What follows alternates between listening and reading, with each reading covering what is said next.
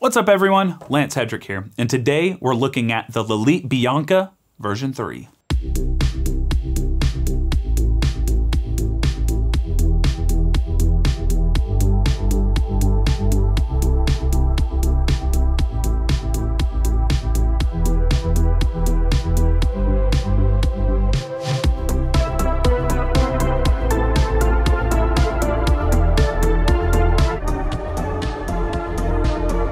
So before we get into today's topic, I'm gonna ask that you would take a moment, hit the like and subscribe if you have enjoyed past content of mine. If this is your first video, what's up? Welcome. I hope you enjoy our nerdy time together. I also wanted to say that today's video is sponsored, and I'm really excited about that. This is actually my first ever sponsor for a video, so I wanna thank you for your support. You're the ones who made this happen. It's by Masterworks, and I'll talk more about them later. But let's go ahead and dive straight in. There's a lot to talk about. I did a lot of rigorous testing, so I'm gonna go essentially as quickly as possible going through a lot of this. Hopefully I don't skirt anything that you might have wanted a bit more information on, but I'm gonna try to do my best to get through everything I can in a reasonable amount of time. So let's go ahead and just hop straight in. The Lelit Bianca, this is their third version. It's a dual boiler espresso machine. Now the steam boiler is 1.5 liters. The brew boiler is 0.8 liters. The water tank here on the back is 2.5 liters. Now the water tank can be moved to any of the three blank sides, which I think is a really nice feature.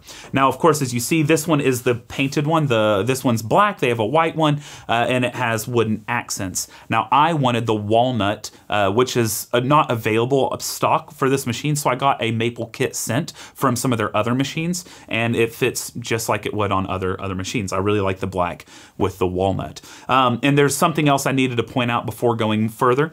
This is not stock for the machine. This is a piece that I bought from Smart Espresso Profiler. A guy named Gabor out in Hungary makes these. There's a Y splitter here, a pressure gauge, a manometer, and then a Bluetooth transducer. Now, what this allows me to do is to trace my pressure curves on my phone so I can share that with you all, and it allows me to kind of save and remember certain profiles that I really enjoyed. But it's gonna be really helpful in this video because I'm gonna be able to show you a little bit more that you won't really be able to get in other reviews. Now, just looking at the front, what we have here is a steam knob, a really nice wooden accent here, a steam wand, and so this actuates the wand down here, and the wand itself is cool touch. So let's go ahead and test this out. I'm gonna go ahead and get out the water. There we go. All right, here we go. I'm gonna hold it, and we're gonna see what happens. Look at that, on that sensitive part right between the fingers. Look at that. Easy. All right, so we've got cool touch there. Same with the hot water. No need to prove that. You just saw me be crazy with the steam. Next thing to pay attention to is that this is an E61 style group head. Now, in a future video, I might break down exactly how the E61 group head works, but in short, you have up here a mushroom cap, you have a brew valve, below you have a pre-infusion valve, and at the bottom you have an exhaust valve. You can kind of imagine what's going on there. And it has kind of a communication with the brew boiler with two tubes, and you have what's called thermosiphoning going on. This is actually what was used in really old cars in order to cool and regulate the temperature of a radiator, which I think is really neat. A very efficient process to be used. In an espresso machine, it was brilliant when it came out in 1961 by Fama, which gives it kind of the E61 name. So this is an E61 style group head. There are some differences, and one big one is at the top where you would normally just have a jiggler. This one has a needle valve. Now the needle valve is allowing you to control the aperture of where water's going through, which gives you complete control over your flow rate. Now on this machine, I have measured it as low as about 0.4 or so milliliters a second. Maybe it can go a little lower, but it's hard to measure flow rate at that low of a setting because it's kind of inconsistent in its drops. So around 0.2 to 0.4, and all the way open on mine is about 6.5. Now you can change where the needle is by taking this off and twisting it manually and putting this back on, but I like having the capability of going all the way down to no flow. So right now, when it's fully shut, I have it fully shut. Now, That is something you can add flow control onto other E61 groups, but this comes stock, which I think is really nice. Now, what's different about this machine to its predecessors are a couple of things. First of all, you have inside the LCC right here, the screen, what you have is a couple of new options. One is a temperature offset option. So what you have is a PID controller inside the brew boiler itself. And so what we set the temperature out here is what that probe is trying to regulate inside the boiler. Now, what we can do with the temperature offset is you can choose -5 or +5 all the way to -25 and +25 degrees Celsius. And what that will do is communicate to the boiler once we have started our shot. It communicates to that PID, hey, we're gonna switch and we're gonna force hotter water in order to give the user whatever they're wanting. So let's say that you want the temperature to increase during your shot.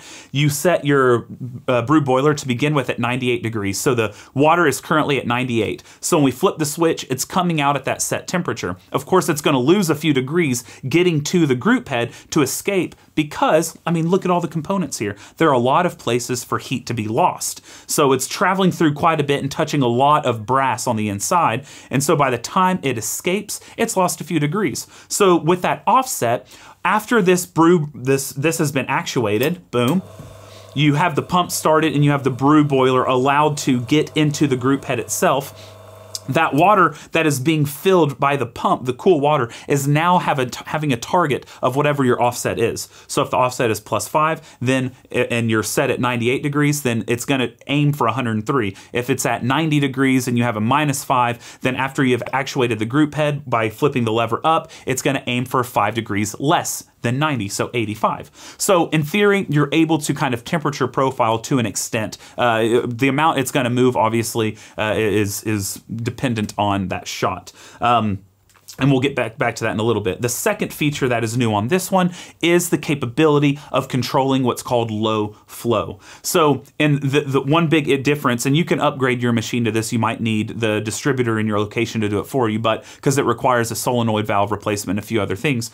But the solenoid in this one is a little different than normal. Normally, you just have an open and closed solenoid valve, which gives you only one flow rate. This one, you're able to have a couple of different flow rates. So you have the fully open valve flow rate, which is on mine 6.5 mils a second when it's fully open.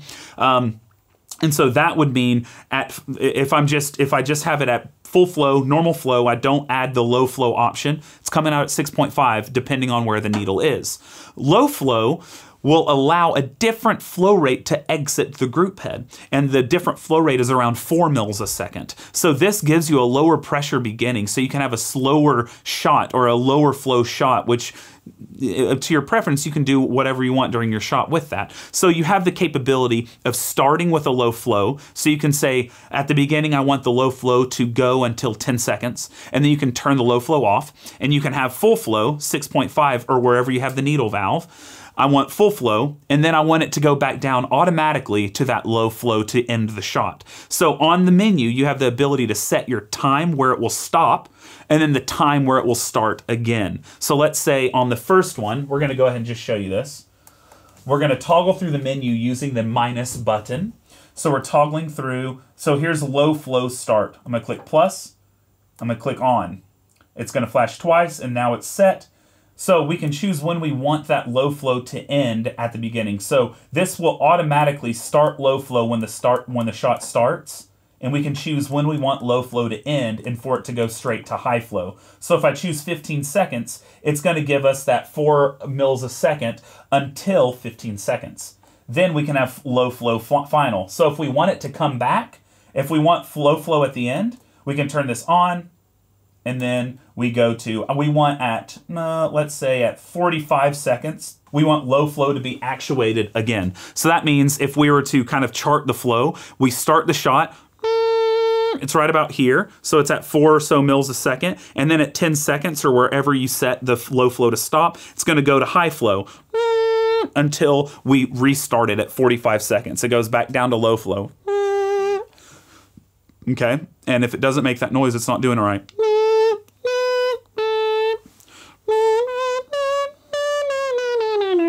Okay.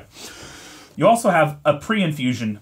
So this you can change to on. And so pre-infusion, I want pre-infusion to go on for 5 seconds. And then I want pre-infusion to stay off, or I want the pump to turn off for 10 seconds. So what that will do is literally when we start the shot, pre-infusion is going to start. So it's pre-infusing for 5 seconds. Then right when it hits 5, boom, pump turns off. The pressure will maintain in the head where there's a puck. There's no puck here. And it's going to stay off for those 10 seconds because that's what I programmed it at. And then after 10 seconds right now, it goes back, okay?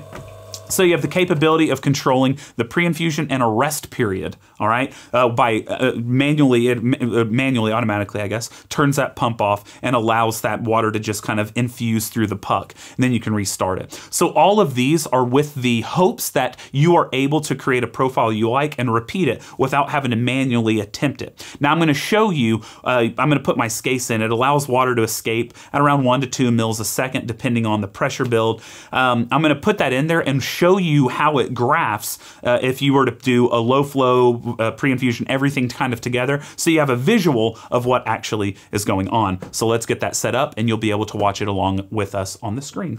I have programmed 10-second pre-infusion, 10-second off. Then I have like a 15-second or so low flow, and then I have high flow. So you're going to be able to see kind of everything going on. And we're going to start that right now. Start. So I've started it. We are filling the group head with water. All right, so as you see, the pressure is rising, and that is pre-infusion. So it only got up to 4 bar, and now it's gonna go, the pump is off as it goes down, and the pressure is just kind of dissipating as it's going through the puck. And boom, it kicks back on. It doesn't get down to 0, but it's going now just to low flow. I have the next part programmed to low flow. So as you see, it's only at 4 bar yet again. And now it shoots up to full flow. And now we're up at 9 bar. Okay, and that high flow is going, it's going, and then I have programmed low flow, I believe, at 45 seconds. So when you're in a couple seconds, it should shoot back down. Maybe it was at, there we go. So there you go, back down at 45 seconds, and now it's just gonna chill until I turn it off, which is right now. So as you see, if we look at the image that's on your screen right now, you see we had the pre-infusion, and so the pressure went up, but then the pump turns off. So the pressure is just dissipating as liquid is being pushed through the puck. And then the low flow comes in, it goes back to 4 bar, and it kind of lives there, and then shoots up to 9 whenever the low flow is turned off, and then low flow is turned back on for the ending. So you can kind of create, as you see, your own specific style of profile. You can essentially emulate a lever profile in a way. The drop off of pressure when you go to low flow is super quick, like quicker than is believable. But what is great is this is completely repeatable. You can have that all saved, and you can go shot after shot after shot after shot, and it's going to maintain that pressure and that flow identically as long as you don't make, you know, aggressive changes in your grind size. So it's super repeatable, and then you're just dialing in your grind size to that profile. Now, an annoyance is in order to go back to manual, you have to go through and disable all of those through that menu. It doesn't take a long time, but it is kind of like, oh, I wish there was a reset all or something,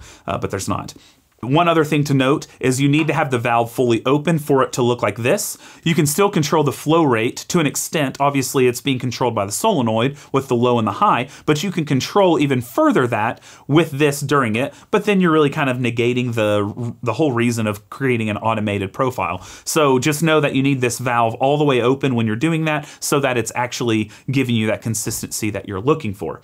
So I'm gonna get this set back up and we'll talk about some more options in that menu. The way that you access it, since there's just 2 buttons, is you hit the minus button. So we have what our brew temperature is at right here. This is our brew boiler temperature. In order to see what the current temperature is of the brew boiler, this is really weird, but it's accurate. You click the right side of the plus button, so like this. So it's really finicky. I don't love that, but that is how you check the current temperature, real-time temperature. What this is showing is kind of the ideal what you have it set at. The left side of the plus button shows you the steam boiler temperature in real time, like that.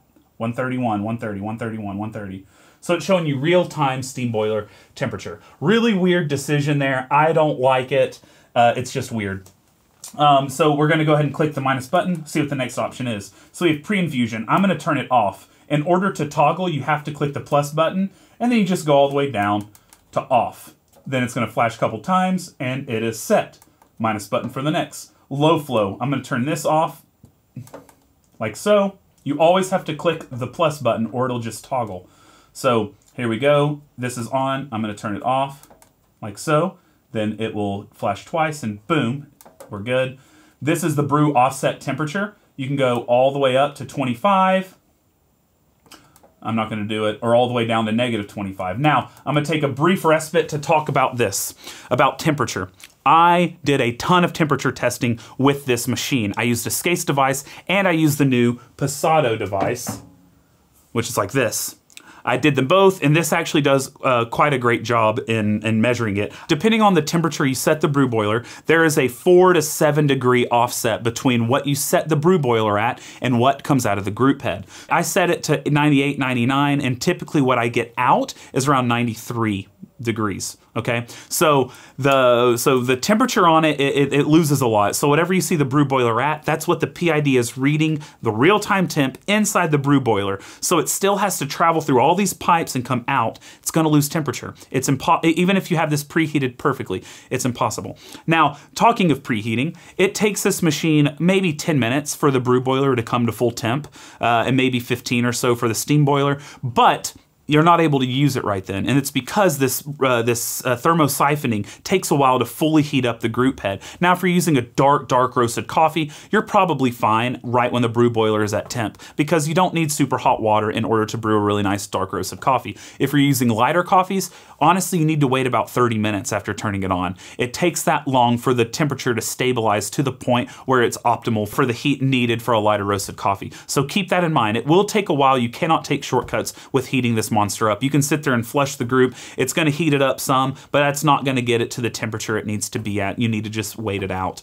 With shot-to-shot temperature, it is important on all E61 style groups to flush before you pull your shot, and it's because of this recirculation. Get rid of kind of the water that's stagnant. Even though it is circulating, it's a very slow process. Get rid of that, refill, and then go. That's going to give you the best results. I do a 2 or 3 second flush, and then I continue, and this is what gives me the best, most consistent results. I'm getting about 92 to 93 degrees, and then at about the 20 to 25 second range is the temperature actually increases a bit. So as it keeps feeding water in, it does tend to get a little bit hotter over time as those avenues are getting really, really hot that the water's traveling through. So keep that in mind. Now, the temperature offset, I did not find it to work at all. And I think it's because there's not really enough time for it to make a difference. That water's moving so slowly, and the water that's needed for the brew is pretty much already there by the time it can reheat to a different degree. So I set it to -25 and +25 and did not see a difference. Now, I'm going to prove that just real quick, just so you can kind of see it with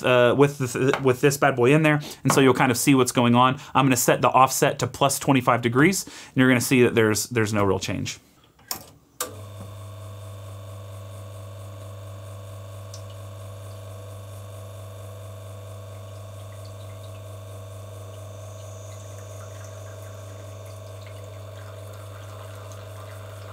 All right, so as we see, we were up to about 94 and we're already dropping. We're oscillating around 90, 91, 92.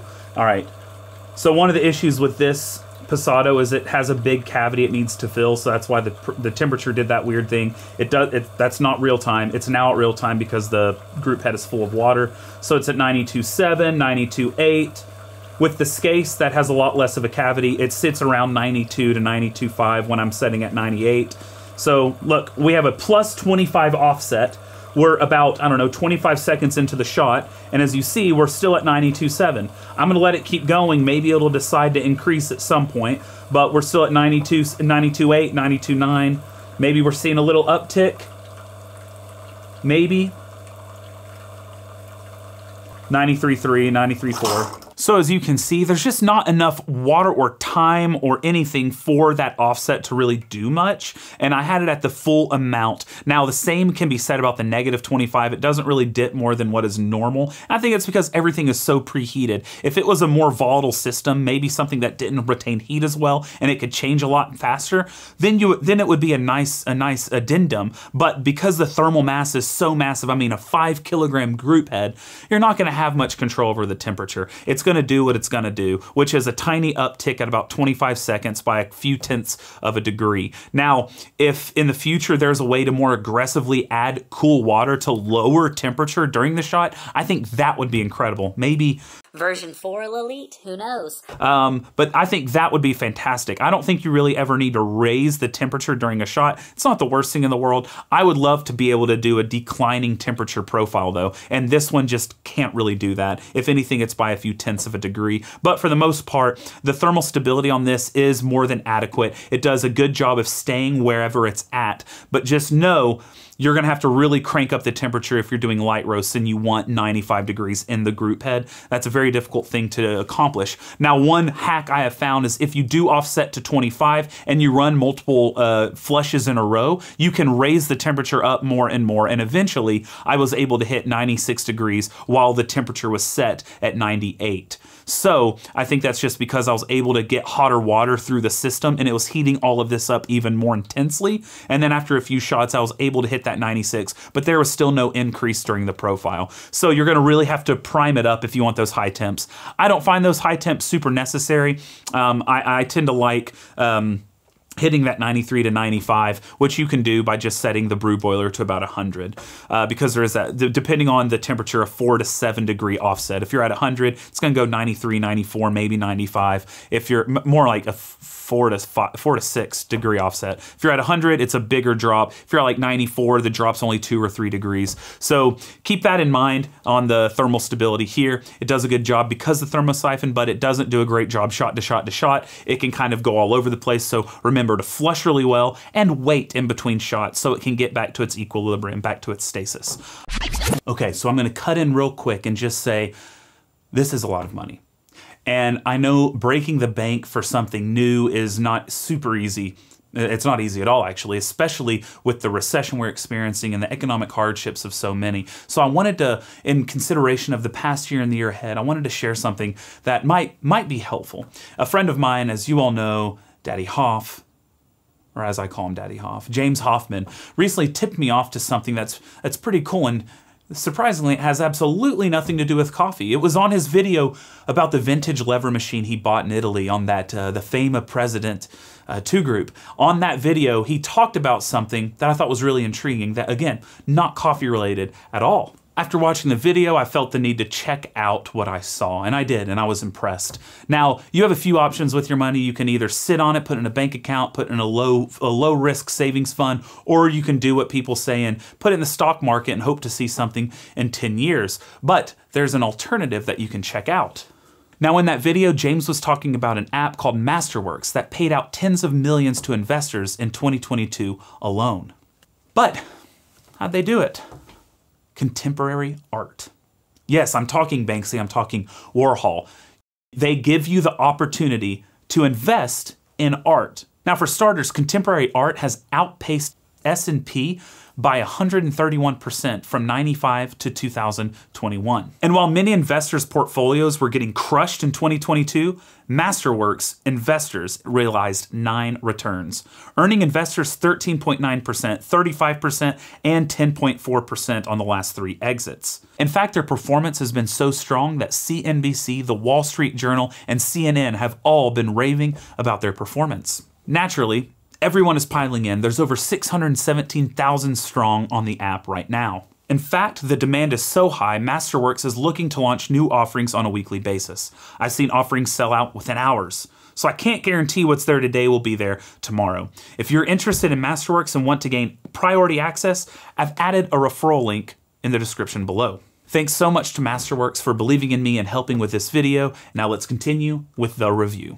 All right, as we're winding things down here, I wanted to talk about like a few cons of the machine that I'm not a big fan of. Obviously, we talked about how the temperature offset is a bit ineffective, but on top of that, some of the issues with this is I am not a fan of the drip tray, and the reason is because it is so see-through and that is so shiny on the inside with that steel that any small besmirching ugly drips of espresso or something, and it just looks awful. So I feel the need to like constantly clean the mess out of it because I can see it and it just shines in my eyes so brightly. I'm not a big fan of that. Honestly, I wish it was more covered. I wish the tray, even if it was harder to clean, I wish it was more covered up so I wouldn't have to look at that awful bit below. And because the sides are mirrored, they have a mirror finish, the difference between a little layer of water and a ton of water is difficult to see the difference between. between. And so many times I've pulled it out too late and spilled water everywhere. So that is quite a bit frustrating for me. Another qualm I have with it is some of the redundant features. So you have on here a sleep mode, which is great environmentally, ecologically wise. It's a great feature. But they also have a standby mode, which means at 30 minutes, the whole machine just kind of shuts down. And the thing is in their manual, they don't talk about how to change this, which is really intriguing to me that they don't have that in there. So I'm just going to show you how to do it right now. And there's a timestamp for this, so if you get this machine and you can't remember, this is how you do it. You turn the machine off, boop. You lift the lever up, you turn the machine on, and now that it's flashing, that means when you turn it back on, it's in standby mode. I don't want it to be standby mode. So what I'm going to do is I'm going to lower the lever, I'm going to turn it off. Now it's in standby mode. Okay, I want it not in standby though. So I'm gonna lift the lever, now I'm gonna turn it on, and now you see it's solid. That means we're good to go. We're back in no standby, so it's not gonna shut off at 30 minutes. So I can shut it, turn it off, turn it back on, saves the setting. So now it won't shut off at 30 minutes. 30 minutes is an odd amount of time because it takes about 30 before you can really pull a shot. So I don't like the standby mode. In the menu, you can turn the steam boiler off. So you can have just the brew boiler on, which is really nice and what I do all of the time. I don't ever really steam with the steam on, even though it's perfectly capable. Really smooth, 4-hole steam tip. It's a great steamer. Or you can have it set to where it'll go down to like 70 degrees in an idle state. So you have that ability, but it's kind of annoying how you have to go about deactivating the standby mode. Outside of that, I absolutely adore the machine. As you can, like, obviously, it has complete flow control out of the box. It does an incredible job with it. The thermal stability is shockingly good for an E61 style group. I have not ever reviewed an E61 on this channel or an E61 style because I just tend to not like them due to their thermal instability. This one does a pretty good job. And it's interesting that they're playing with thermodynamics with that temperature offset idea. Did it work in execution? Not in my 3 days of temperature testing. Anyway, let's pull a shot and then let's finish.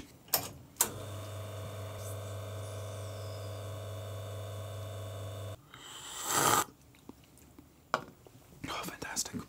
I did a quick fill at about 6.5 mils per second, and then I shut it down to kind of allow that pre-infusion to happen for a bit, and then I came back to full flow until I hit 9 and then slowly tapered off. And it gave me a really nice coffee. It has a lot of cranberries in it, like dark chocolate and cranberry. It's really nice. You actually have an external access to the OPV, which is right back here on the back right. You just put a wrench under and you can change the OPV in real time. Fantastic. You don't have to open the top. You don't have to get around, mess around, take anything apart. It's literally external access. It's right here about, I don't know, 4 centimeters, 3 centimeters inside the casing of this machine, just on the bottom side. No have to take nothing taken apart. I think this is a fantastic value for its price. One of the best values for its price in coffee. I don't see a need to go really past this as far as price point unless you are running a small commercial cart or something like that. This thing has everything you really need. Unless you're wanting to do multiple shots in a row. As I said, shot-to-shot consistency is a little bit difficult, a little bit to be desired as far as the temperature goes. Thank you for paying attention. Thank you for watching. Thank you to Masterworks for sponsoring the video. It means a whole lot to me. And just thanks for the support. I am going to continue drinking this tasty espresso that I flow profile on my Bianca, and hope to chat to you soon. Brew something tasty, and cheers.